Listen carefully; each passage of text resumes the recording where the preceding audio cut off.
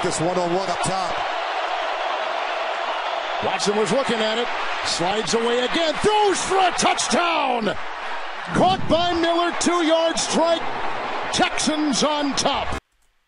That was Deshaun Watson in Seattle yesterday in the game of Week 8. What is it, Week 8? Yeah. And Deshaun Watson nearly beat the Seahawks in Seattle. I mean, he put up 38 points with 4 touchdowns on 402 yards passing, and I think the Texans would have actually won the game had Bill O'Brien kept the ball in Watson's hand and had him throw or run an option or try to make a play himself rather than handing the ball off to Lamar Miller on 3rd down, because what ended up happening is Miller got stuffed.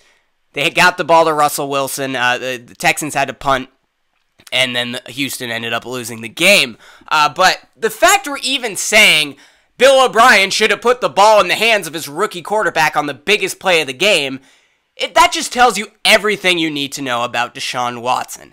Deshaun Watson should have been the first overall pick in the NFL draft. And look, in my last segment, I talked about how Bill Belichick just evaluates players a lot differently than most players do when it comes to the NFL draft. And it's a pretty basic way of evaluating players. He just cares about playmakers. He wants guys that can step up against Alabama, not guys that step up against Alabama A&M. And that's exactly what Deshaun Watson was. I mean, he was as proven a college quarterback as you're ever going to get heading into the league. And, too many NFL teams care about physical attributes, upside over actual proven playmaking ability. And that's really Deshaun Watson. I know he was drafted still in the front of the first round.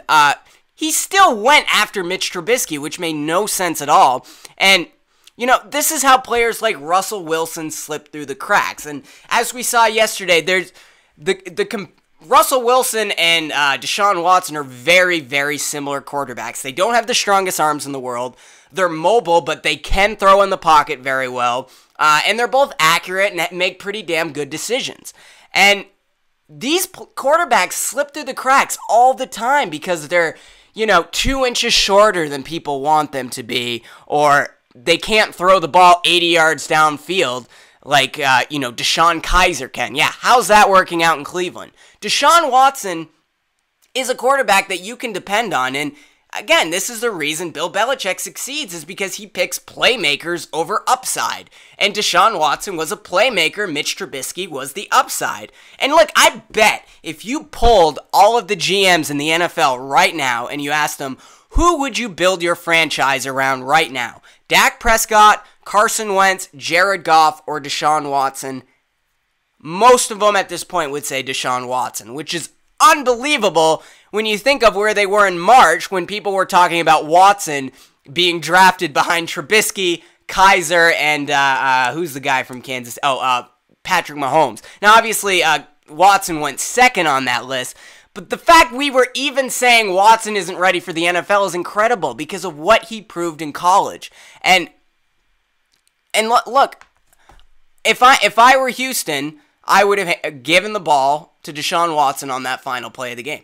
I would have had him throw it. I would have run a read option. I would have done something. And because Bill O'Brien, who isn't the best play caller in the world, decided to hand it off to Lamar Miller, I think that's the reason they lost the game. But again, pick playmakers over upside. It almost always works.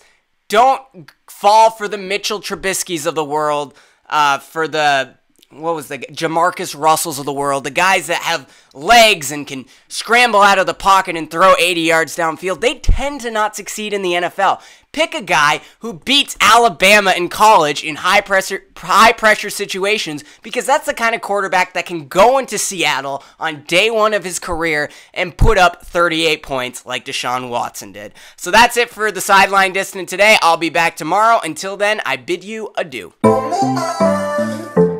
Oh.